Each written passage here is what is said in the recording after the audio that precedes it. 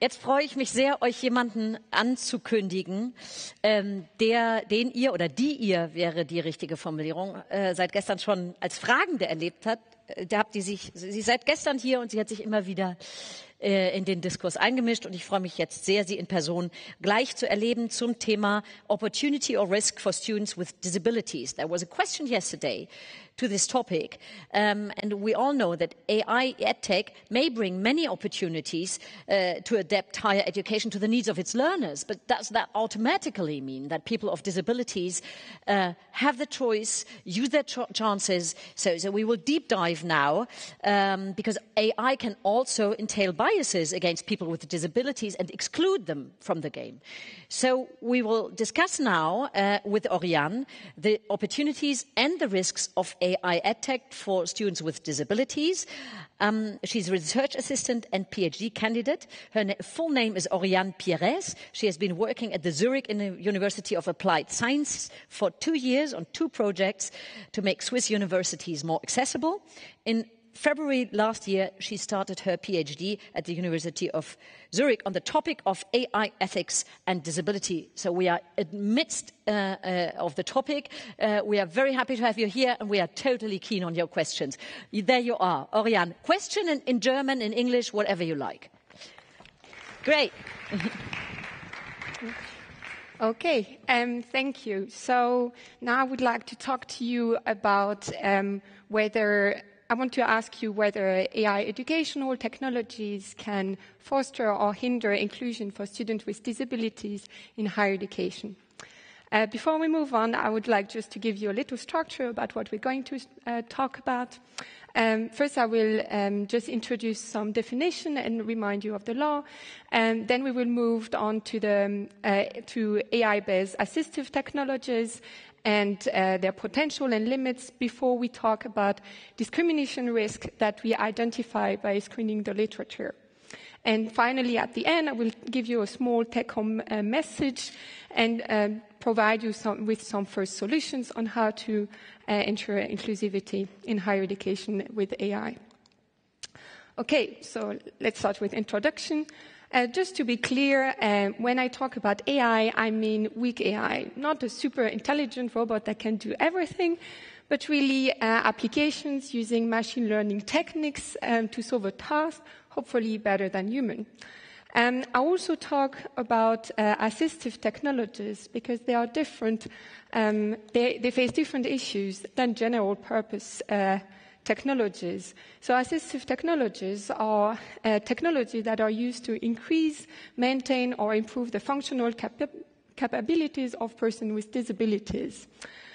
And as you will see, if it's about enabling students, it's quite different than when you try to monitor them or evaluate them.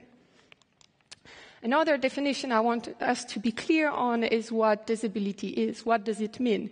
According to World Health Organization, disability results from the interaction between individuals with a health condition, such as cerebral palsy, with personal and environmental factors, including negative attitudes, inaccessible transportation and public buildings, and limited social support.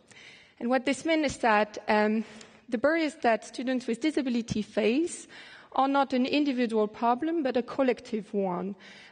For instance, if a university decides not to let a student with ADHD, for instance, to use a computer for an exam, it doesn't mean the student cannot do it because of ADHD, but because they were not given the fair chances to give back their knowledge. I want also to remind you of that it is a right, there's a right to education for students with disabilities, both in international law.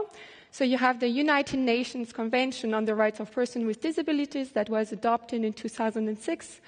Germany signed it quite quickly in 2007, and it entered into force in 2009. It's actually earlier than in Switzerland, where they adopted it, or it entered into force 5 years later.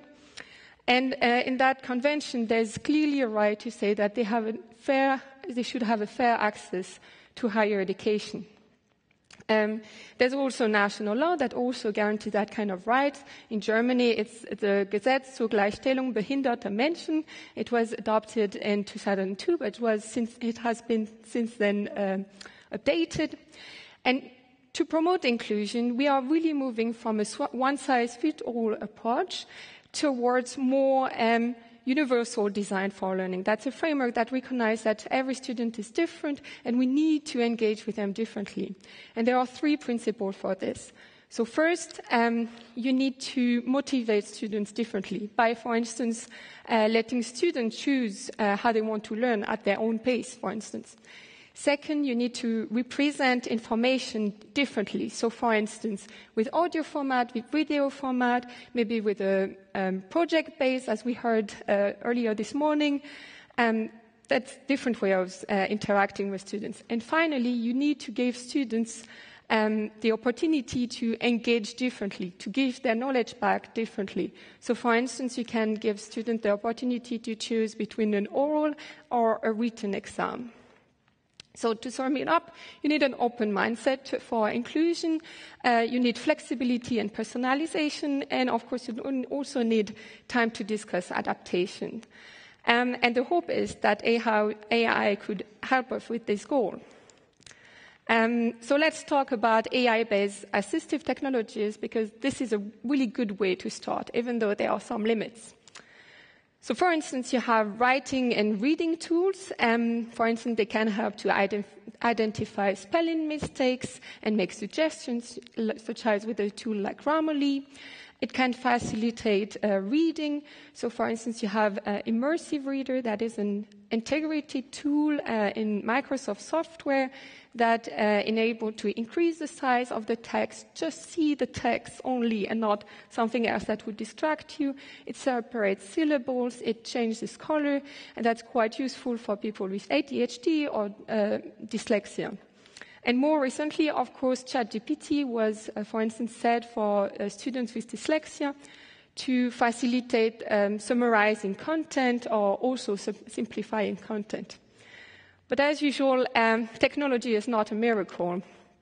If you make it easier to produce text, it's also possible that, you will think, oh yeah, but now it's easy to write text, so they can do it. But actually, those students might still prefer to choose oral assignments. You should not overload them with writing assignments. Maybe oral assignment is better for them. So the key question is, or the key point here is actually to ask them what is still better for them. And also, ChatGPT is still new and experimental, so it's important to be aware that it sounds promising, and I'm quite hopeful myself. But we still need to run some tests to see how far it can go and how good it is. Another example of AI-based assistive technologies are automatic captions. You can find them on Zoom, MS Teams, on YouTube, even in PowerPoint. And it saves a lot of time to create captions compared to creating them manually. And you really go from zero accessibility to some accessibility for students, for instance, who are deaf. And it also helps focus. It's not just people with hearing impairment, but if you read and listen to someone, you use these 2 senses, and it helps you concentrate and process information and focus. So that's very helpful for someone with ADHD. And it also facilitates taking notes. Again, technology is not a miracle. It's quite good, but accuracy is still limited. It still needs human correction. So if you're a non-native speaker, you can still listen to the video and say, okay, this word was not correct, but I could hear it.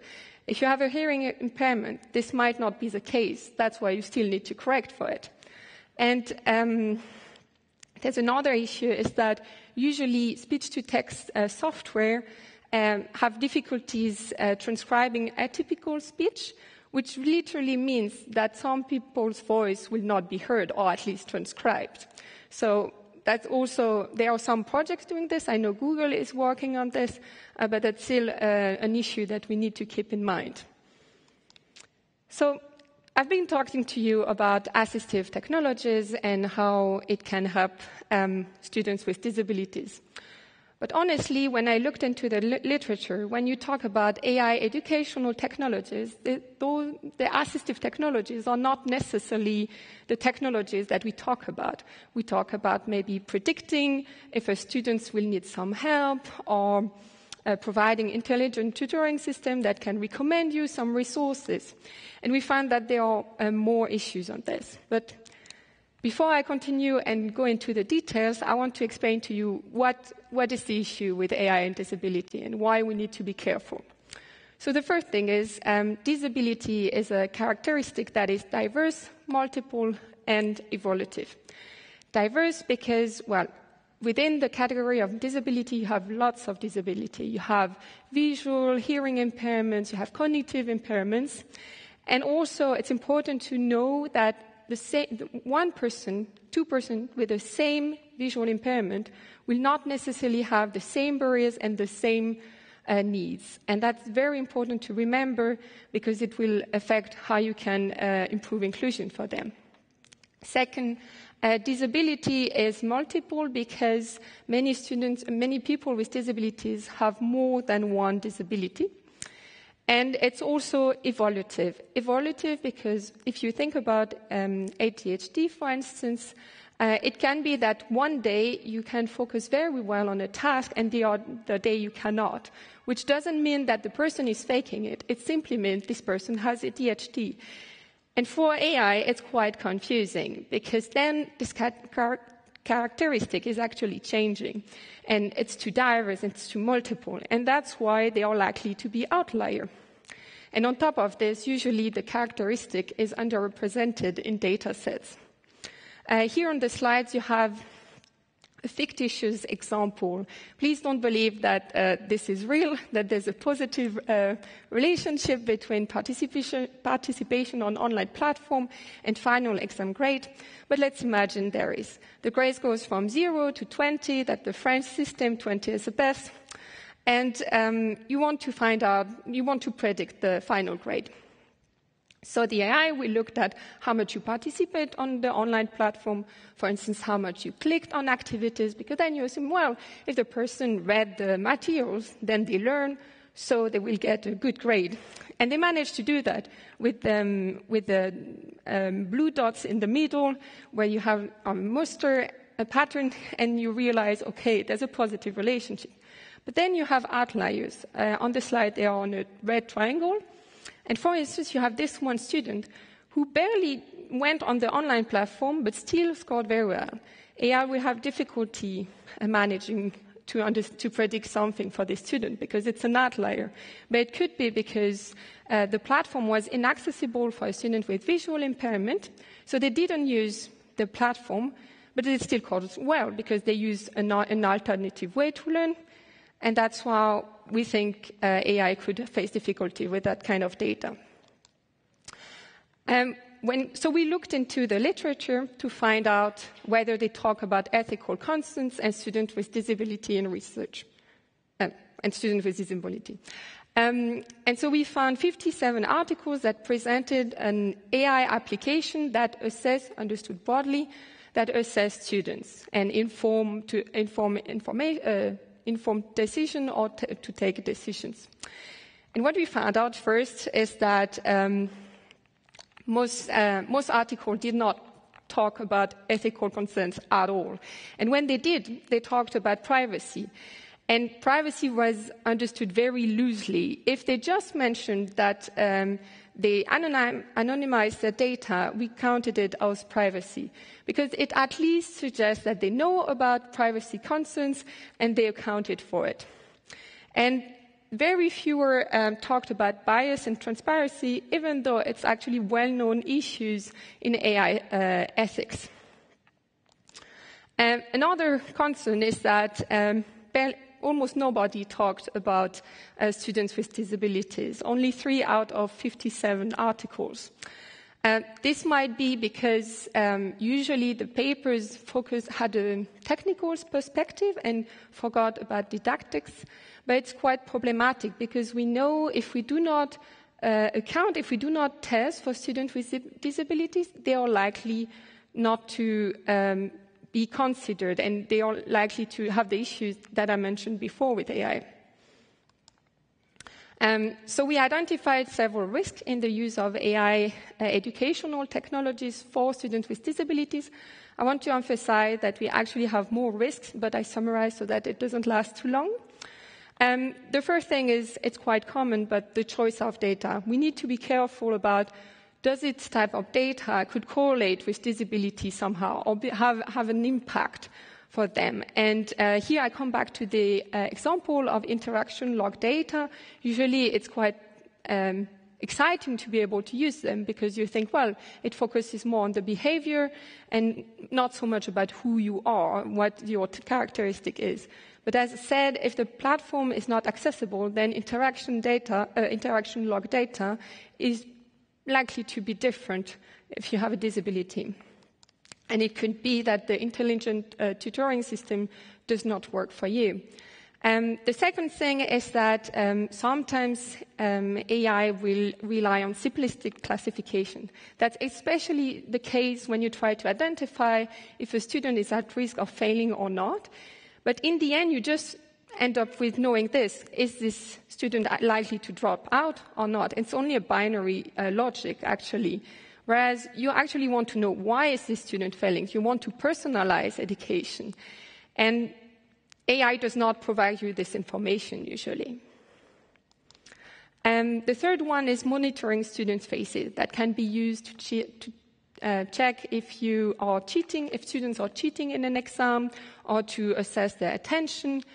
Not only is this a breach of privacy if you do not ask students whether they agree with this, but there are also issues of bias, and that it could completely not work for students with disabilities if they have, for instance, unusual facial features.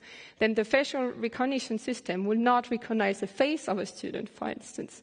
Or it could be flagging all the time someone because this person is entitled to have a personal assistant during an exam, and then will all the time saying, well, this student may be cheating, and then they are more under surveillance than others.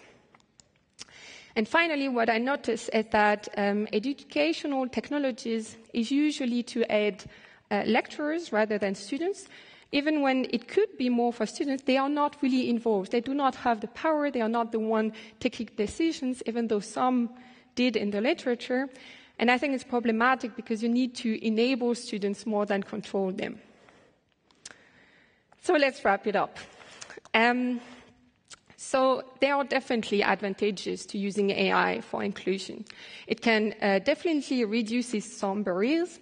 It can enable education to be more flexible and to fulfill this multisensory principle so that you have more than two senses when you teach and study.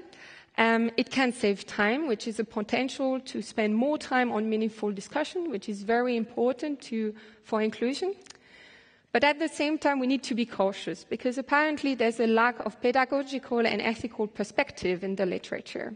And especially if you think about it, because I looked into literature, but we know big companies are doing this. And it's also questionable whether they really account for this, even though they have teams for that. But in the end, they also want to make money. And we noticed also that the perspective of students with disability is missing, whereas if we want to foster inclusion, we need to bring them to the table. We need to learn what they need because they are the ones who have this expertise. And there are several issues regarding inclusivity, bias, error, privacy, and expectation settings. So what can we do now? Of course, I don't have the perfect solution. It cannot be solved just like this. But there are some starting points that I would like to provide to you. So first, I would encourage you to involve students with disability, both in design and evaluation. Do not just wait for them at the end of the design process, right? It also means, so if you're a developer, then it's in the design process. But if you are in higher education and you want to buy new products, maybe try to think first about assistive technologies and try to think, how can we enable students and really to, instead of controlling them. This is also something that we talked about this morning, and I actually thought, that's good because then I'm not the only one thinking this. Also, I would invite you to follow universal design principles and basically really always consider, could that be that this person does not have this ability? And if so, what can we do? And you will see that when you do this, it can actually strive innovation, because many technologies, for instance, voice assistants, were first thought for people with disabilities who really need them, and then you realize that it can actually help everyone. Just like, for instance, for captioning, it helps more than students with hearing impairment. Third, I would like to encourage you to always acknowledge ethical concerns. If you are a developer or researchers, if you're writing an article, I would invite you to talk about what you did to address the ethical concerns. They are there. And then it means for people who want to develop further, then they will think, okay, how can I cope with this issue? Or maybe it's just a reminder for everyone. There are ethical concerns, we need to address them. It shouldn't block you to write, but it's still something that needs to be addressed. And if you're a buyer, then you should try to favor those that seems to be committed to this goal. And finally, my last message is that technology is not always the solution. Sometimes you actually need to be open-minded, because what you notice is that sometimes you have many tools, and then you will try to put it on students and say, well, this is the tool, this is what you need. But actually, sometimes you need to listen to people because they know themselves better than you do, and they will be able to tell you, oh, but I would actually prefer to have this. And then by listening to this person, then you can actually strive inclusion. And that's why you really need a holistic vision and try to see how technology is really enabling humans rather than control them. Thank you. On point. On point, Oriane. You get a lot of, or you got a lot of hearts, like bubbles on the web. There are no questions so far digitally. If you have any questions, I'm more than happy to take them. So long, I might start. I must confess, I don't have so much experiences in this field to derive any questions from. But I have a question, because I'm sometimes working for consultancy companies that very much address the topic of mental health in the diversity context for the employees. So do you think that the general talk about diversity and inclusion, that everybody's different, brings something for the people who really feel that they have a kind of disability in whatever contexts? So is there a movement talking about societies that you think that is backing up what you are fighting for, or not? Or is it still a very hard road? I will try to stay optimistic. I think, let me think. I think there's still an issue of a bit like greenwashing, you know, when you try to show, we're doing all this and seeing it like as a charity. I think you need to be careful, you need to want it, and to really work with the people, because I think this is how you actually manage to bring accessibility forward. I think that would be my answer. But I try to imagine that often, if I have the feeling that I have a disability in something, there's the question of shame, etc. And then I think maybe if we have developers, etc., and they have their own challenges, let's say, if they could put it into the bowl to say that I have a problem with ABC, and then I can really work on it for the better good of everybody. Do you think we need more of these people, that they confess that they are slower in this, or you know what I mean? So is it, yeah. Yeah, I agree. I think it needs to be more visible, of course, for the ones who want to. But I think it's good when people recognize their own limits. And I think when, like many people try to hire more people who are more diverse, right? Yeah. And recently I read a book on bias from Jessica Norrell. And the thing is, when you hire people, it's good, but you really need to change your mindset and in companies to think, I want to have this person because this person knows something I don't know. And if she's the only one, or they are the only one saying different, then maybe you should question, maybe this person is saying differently because they have a different perspective, and doubt yourself why you disagree with this person. I think this is how you can actually... So the first step is to hire them and to get in contact with them, but then also really listen to them. I sometimes ask myself, there's a saying that a city for children, that is built for children, is better for everybody. Mm-hmm. And this referred to the AI topic. Is I ask myself, if we really consider the people with their different needs carefully, wouldn't that be better for everybody? You know what I mean? Like for the whole working atmosphere, the Achtsamkeit, there's this saying in German, I don't know the word in English. So don't you believe that if we take this more seriously, this adds something also to the working culture, not only to the people with disabilities, but like to the connection, to the community spirit, to like everybody to his or her needs. Do you believe in that? I actually do. Actually, that's connected to universal design principles. One of the principles is to say it needs to be simple and intuitive in use. So I guess this is what it goes, right, with children. And I think if anyone can use it, then people are not so scared about using it. And then you do not assume someone can do that to be able to use it. So yeah, I think. I have another question, waiting for your question. When my kids have been small in starting school, there were a lot of parents very concerned about dyslexia with their children. Mine, coincidentally, didn't have it, but it was terrible. So every single test was a horror for the kids and for the parents. So I imagine AI could be a very powerful tool to identify these disabilities and say, okay, we take it out of the game because this is not a bad learning, it's just the problem of the person. So couldn't we use AI very specifically for specific hinderings? Do you know, in testing, etc.? I think this could be a wonderful step towards the future.